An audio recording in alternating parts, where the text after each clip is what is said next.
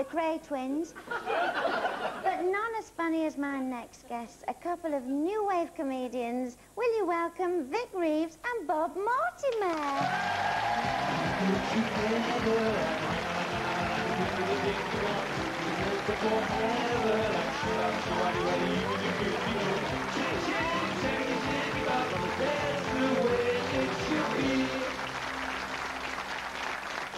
Lovely.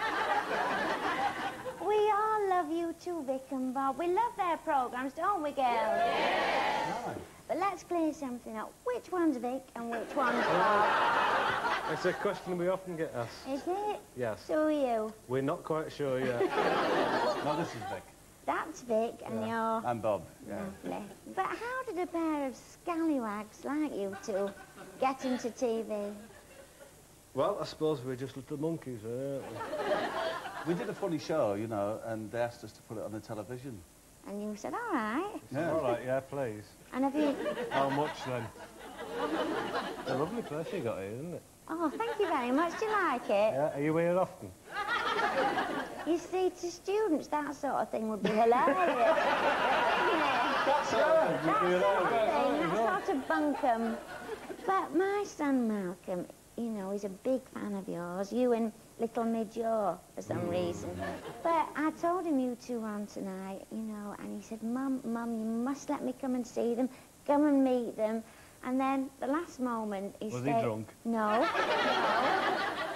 He stayed in listening to Vienna on his hi-fi. I think you made a wise choice. What do you make of that, then? It's a beautiful tune. It is, isn't it? I've not been able to walk away from it. But tell me this now, do you make each other laugh? Oh, very much so, yeah. Yes. Because you're a double act. But what would happen, you know, if one of you died tragically? Horribly. I don't know, a freak salmonella incident or a wound gone septic. Or a freak salmon accident. Freak salmon even, or a wound...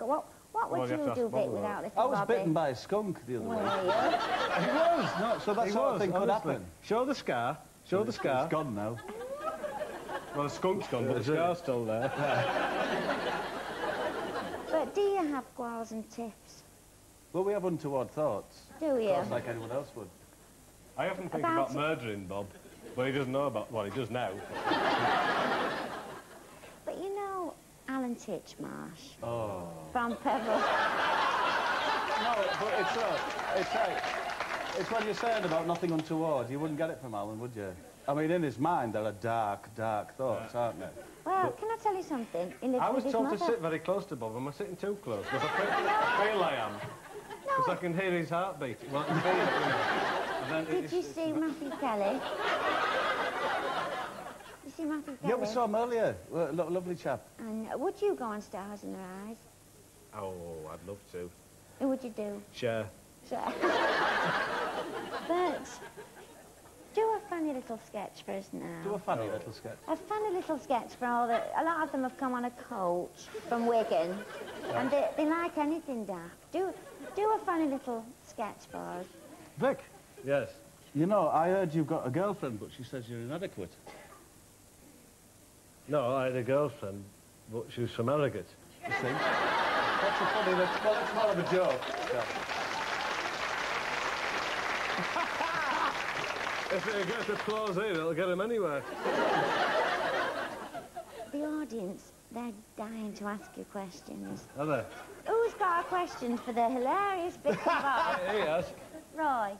Have you ever been on the Titanic, you two?